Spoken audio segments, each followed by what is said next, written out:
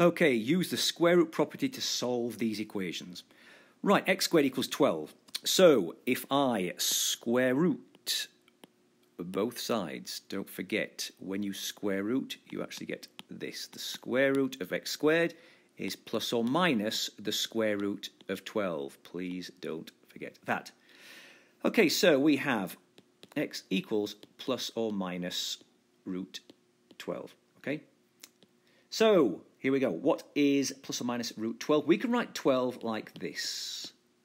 Root 4 with a root 3. Of course, that is 2 root 3. So plus 2 root 3 or negative 2 root 3. Okay, is the answer to that. Okay, here, this one here. If I take away 9 from both sides, it will now look similar to the previous one, except we're going to square root a negative. So remember the letter I, okay? So the square root of negative 9, x equals plus or minus 3i, and that is the answer if I square root both sides, okay? Don't forget the plus and minus.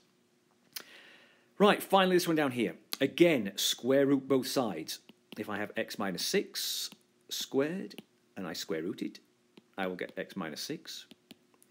If I have 4 and I square root it, don't forget the plus or minus. All right, x minus 6 equals plus or minus 2.